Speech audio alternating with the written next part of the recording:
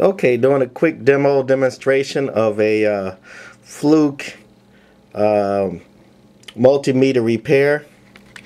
This is something I did. I had a Fluke 87 Series 3. The leads acted like they had a bad connection where the meter was giving me erratic or no readings. So I bought a new set of probe leads, put them in there nice and tight, and still acted up.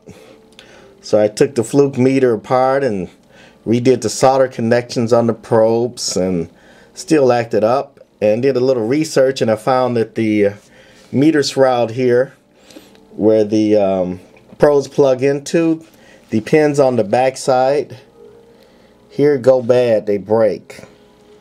You can see the pins sticking up nice and good on this side. This was the amp side, but over here on the regular voltage ohm meter side, you can see the pins are broken off.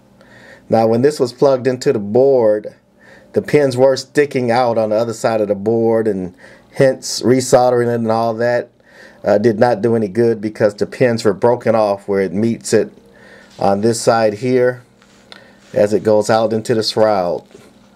Bought this on eBay for I think about 15-20 bucks. And it saved my $300 meter. Works fine now. It's about a 10-minute job to put that in. So I just thought I'd make a quick video of anybody having a problem with the Fluke multimeter where it's giving some funny readings, acting like this, the probes or they are not reading. It may be this probe shroud where it plugs into the meter at. Could be bad like mine was. Okay, that's it. End of the quick demo of the Fluke meter jack.